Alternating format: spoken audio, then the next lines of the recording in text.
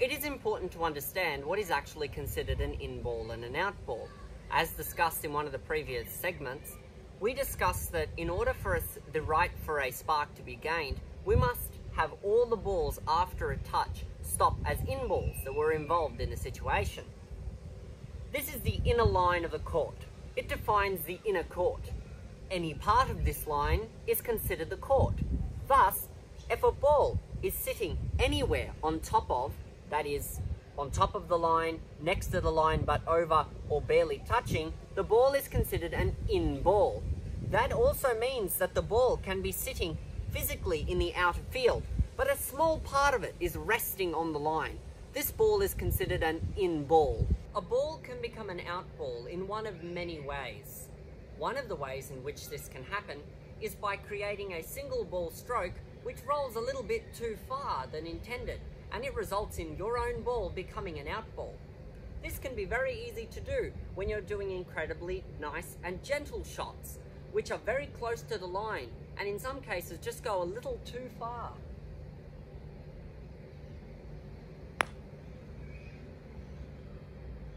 Ball 8's become an out ball. It's clearly crossed over the inner field line and has entered the outer field. One of the other ways a ball can become an out ball is as a result of a successful spark. This is achieved after a touch. If ball 8 touches ball 7, we have created a successful touch because both balls have stopped as in balls after the touch. Picking up ball 7, setting it under my foot for a spark, and then sparking it out of the inner field results in the 7 ball becoming an out ball.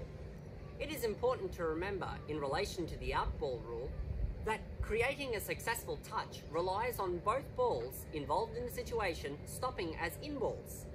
There are 2 ways in which the balls in this situation can stop as out balls, thus resulting in an unsuccessful touch, and the player does not gain the right to spark in this situation. The first is ball 8 hitting ball 7, and ball 7 becoming an out ball.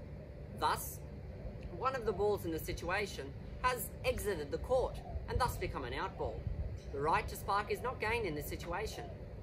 Similarly, if ball 8 touches ball 7 and becomes an out ball, that is, our own ball exits the court after a touch, it is not a successful touch, and the right to spark is not gained. I'll demonstrate these situations now. The first one involved touching ball 7 and ball 7 becoming an out ball. We can see that ball 7 has crossed the inner field line and thus is an out ball.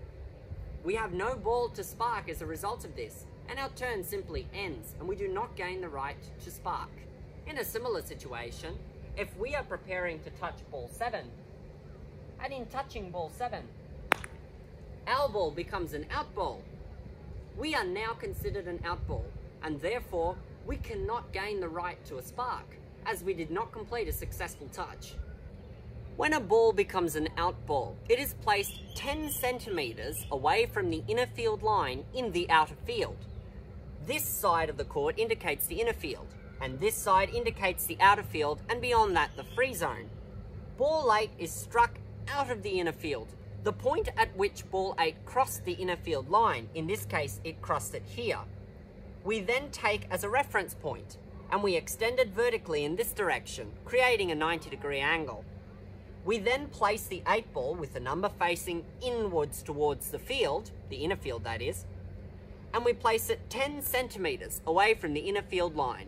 In casual play, we just guesstimate this distance, but when playing in a tournament, referees will carry a special device to measure the 10 centimeters exactly. The last consideration in relation to out balls is that of tape interference. Tape interference is where the line tape, which is used to define the inner field, interferes with the path of the ball. This is unfortunately quite common, and as Gateball is not necessarily played on the same surface every single time, line tapes are used to quickly erect courts when needed. When the ball is interfered with by the tape, the rules do not protect us in any capacity from it becoming an out ball. So in many cases, the ball can scoot along the line and become an out ball when it was not intended, nor would it have happened if the line tape wasn't there.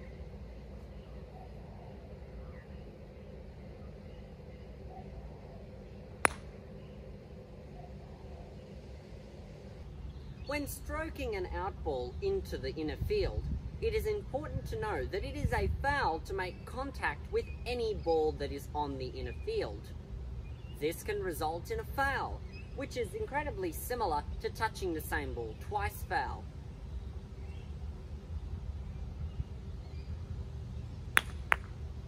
In this situation, ball 8 was an out ball, and it struck ball 5, which was an in ball. This is a foul, and the referee will indicate as such. The ramifications of this involve my ball becoming an out ball, after the 5 ball is placed back where it was before the stroke, and my ball becomes an out ball at the closest boundary at which the foul occurred. An out ball, although not allowed to touch another ball on the inner field, which will result in a foul, is permitted to go through gates.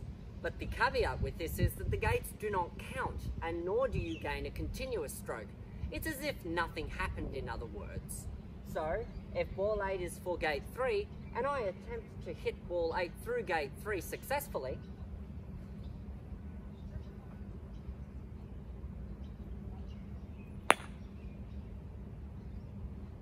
this gate does not count.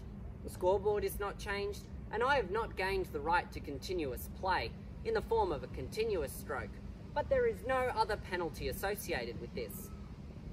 There is a situation which is similar to this, which involves striking the goal pole. If you strike the goal pole as an out ball, nothing happens. The points do not count, but you are not penalised in any other way.